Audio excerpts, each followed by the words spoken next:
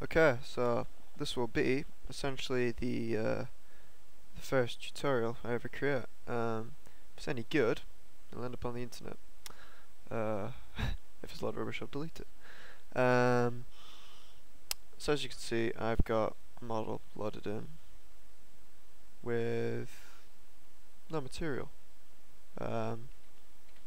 So this first tutorial is going to be a cell shader. It's nice and easy. So let's get started. Okay, so I've gone to the content browser. As you can see, I've got my mesh loaded in, and this is the material I've got on it at the minute. Just so you can see the normals.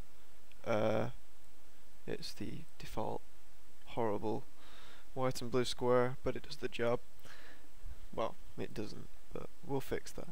And as you can see, I've imported my normal map. I've got compression no alpha, and to make it smooth, because it's quite a big model, I've got normal map uncompressed turned on. On top of that, actually I think that's it. Yep. Okay, let's get started then. First of all, you're going to right click, new material, and I'm going to name this cell shader shoot, I guess. Okay. Okay, so there's many stages to a cell shader. This is going to be custom lighting based. So I'm going to throw a bit of maths in there, throw you guys off. So the way that we start with pretty much every light model I've come across is with a Lambert, which is the simplest light model we can create in the UDK. But first let's set up our material editor to allow us to do this. We want to, down here it says material, we'll change that to MLN underscore custom. That makes it custom lighting, which I can have a thing for. Okay, let's get rid of the function library, we don't need it. Let's turn on preview so you guys can see it. So you can see it's completely black at the minute. If I change that back to Fong, should still be black. It's completely black because there's nothing plugged into it at the minute. And everything we're going to do is going to go through this node here, custom lighting. So as I said, it goes, we start with a Lambert, and the way we do that is we get a light vector. Let's drag it in. We need our normal vector, which in this case is our normal map. However, you can just use a solid blue if you don't have a normal map. Just does the job just as well. So let me just grab the normal map.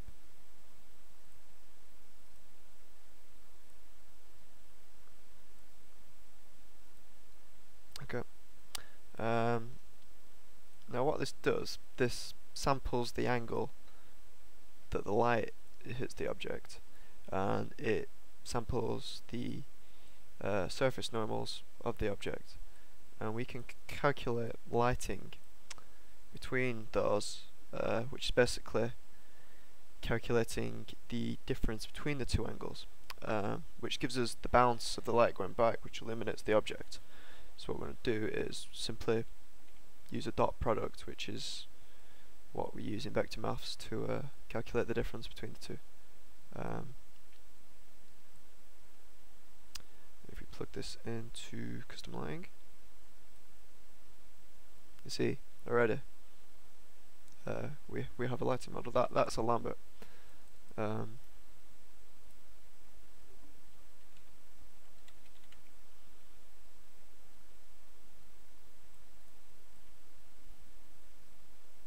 Okay, so the next step we are going to do is we're going to do a bit of simple rounding. There's two nodes in UDK to do this. We use seal to round up, and we use floor to round down. important thing to remember within the UDK is that everything works between 0 and 1. In Photoshop, things don't work between 0 and 1, they work between 0 and 255, which is how you get your colours and whatnot. But in UDK everything's 0 and 1. I like to think of it as percentages, just to get my head around it. So what Seal and Floyd do is they will round to the nearest whole number. But since we're working between 0 and 1, that's kind of a problem. See, we want to make some steps, we want to clamp multiple layers almost of shading. So we need to crank up our Lambert to be over 1 so that we can then round it, which will clamp it at these steps. So what I'm going to do, actually, this first, before we do that, very important thing. My housemate has set the fire alarm off. Oh, it stopped. We'll carry on. Fuck it. We need to normalize these because these might not be between 0 and 1. Normalize will make sure that they are. It basically normalize sets the highest value to 1 and the lowest value to 0. If we don't do this, we might get some problems there. So just normalize your vectors. There's no harm in it. So what we want to do now is we want to multiply that.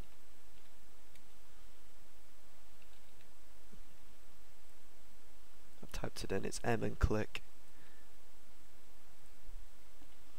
We want to multiply this by a constant. Doesn't matter which type of constant you use, just loads in there. I'm going to use a I'm not even going to use one of them. I'm going to use a vector parameter, because if you instance this you can then change this. Actually no, it's not a vector parameter one. I always get confused between the different ones. It's a I can't remember. I'm just going to use a 1 constant. It doesn't matter, that's 1 and click. And I'm going to use 3. 3's nice for cell shaders. Oh, quick save there. Yeah, 3's nice for cell shaders. You usually get like 3 layers. You can do more, you can do less. I'll show you what happens there. And it doesn't really matter which one of these you use. You'll get slightly different results. I'm going to use Seal for the minute. Okay, so if I plug this in now,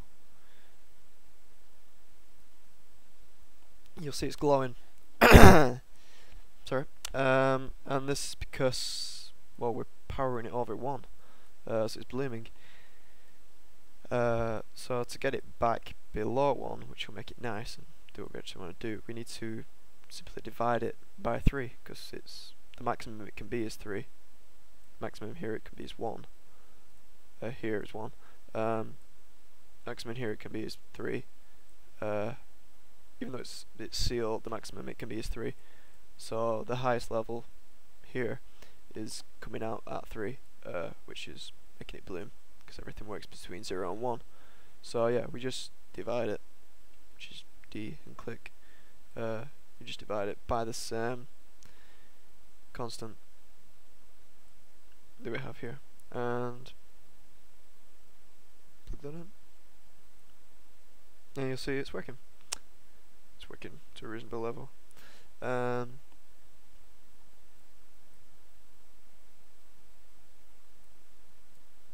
show you what floor does. It should just make things a bit darker, because it'll be rounding them down to the nearest hole rather than rounding them up. Yeah, see? So this is pretty much black. Seal, I don't know. I haven't really decided which one I like more. There probably is one that you're supposed to use. I don't know, to be honest. I'm gonna leave it with Seal. Just gives us that extra one. And if we change this number, you'll see. Okay, so if we change this number, what did it set to 10? It's because the video crashed. I'll set it back to 3 so you guys can see. We've got 3 layers. If I set this to 10, you can see we've got 10 layers. It's a lot more smooth. So it's not really what we want. We want less layers. So 3 is good. I like 3. Maybe 4, pushing it. I don't know. It's personal preference, really. Okay, so that's how shader. Next thing we want to do is add a bit of color. I don't actually have a block color texture for my robot. So I'm just going to use a block color. But ideally you want a texture that is block colors. You don't want too much detail on cell shaders because you won't get the effect that you're looking for. So to do that, we basically use all this as a mask.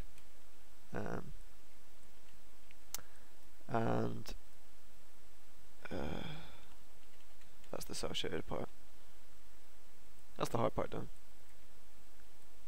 Clear.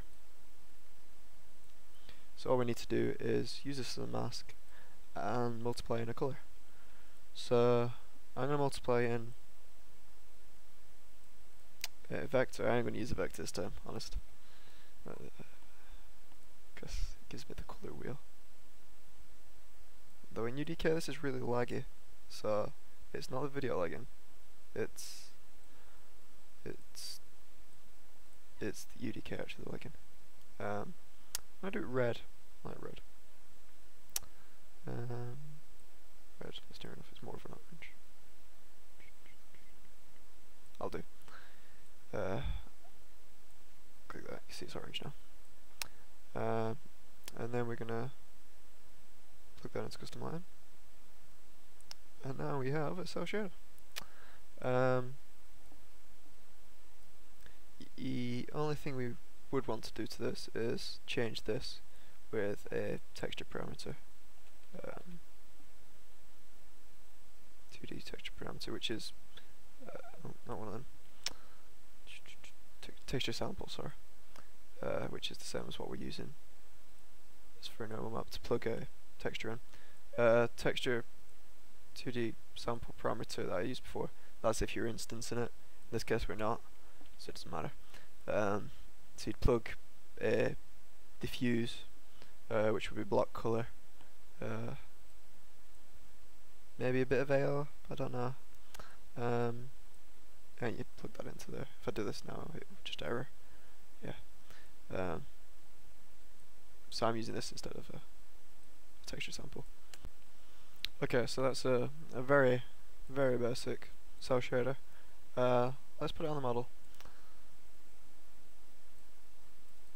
So this is my model. It's a mech from the original Xbox title, Phantom Crash. I don't think anyone's ever played it, but I did and it was good. So I decided I'd make a HD one. That's what I've been working on for uni. So I'm going to apply my, just make sure I've got that selected. I'm going to apply my cell shader, and you can see it updates. It's pink because it's selected. Rotate it, the light's in the same position, but you can see that there's the cells flowing. Okay, let's have a look at it in the world. Let's get rid of that, we don't need that. Okay, you see it's orange, and it's got cells. Hooray!